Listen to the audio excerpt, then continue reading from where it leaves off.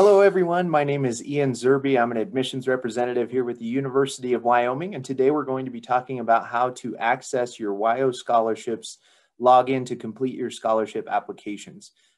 This is for both new incoming students as well as returning students if you might need a refresher course.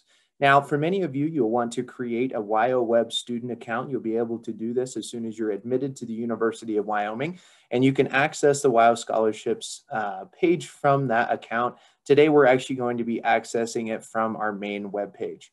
So I'll share the screen with you here and we can get started. First thing you'll want to do is log in. You'll want to navigate there from our UW navigation. Under the admissions section, you'll find scholarships. And this will give you some more general information about our different opportunities for our different commitments and things like that for first-time incoming resident, non-resident, and transfer students.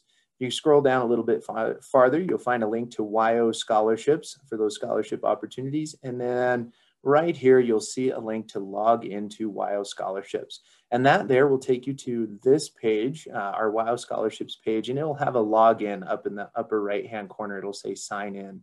Once you log in with your WyoWeb student account, it will bring you to your general scholarship application. Like I said before, this is for first year transfer and continuing students with a commitment. The main thing you'll want to make sure you do is complete the general scholarship application and any other recommended scholarship opportunities for you. For continuing students, you may see a variety of other scholarship opportunities on here, and that general application will apply you to a majority of the scholarships at UW.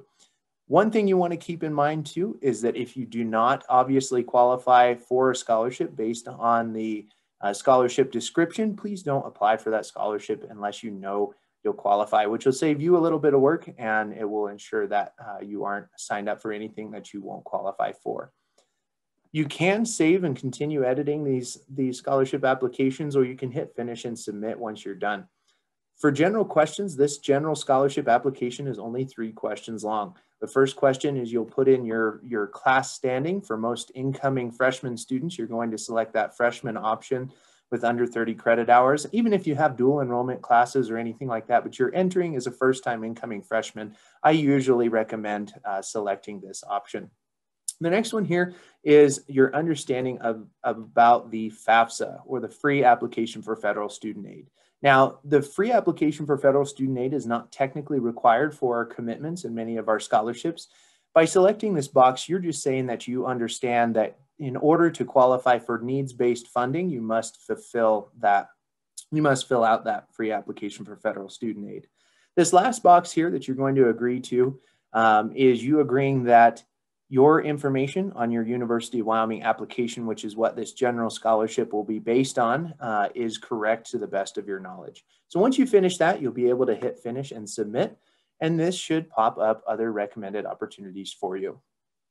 So you can see the status and a few other things on here. One thing you'll also be able to see is your recommended scholarship opportunities, and there should be a variety of those in there for you. So take a look at those and apply for any that you obviously see you're qualified for. Once you finish and submit those, the big thing is for first-time incoming students, you want to get this done before the May 1st deadline.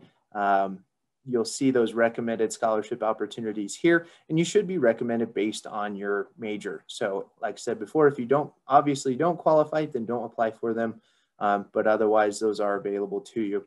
For incoming freshmen, like I said, the May 1st deadline is kind of when you want to have this submitted by. Other than that, that should be your last step. If you have any questions along the way, please feel free to reach out to us at our University of Wyoming admissions office. You can reach out to us by phone at 307-766-5160 or by email at admissions@uwyo.edu. Thanks a bunch. Have a great rest of your day, and go Pokes.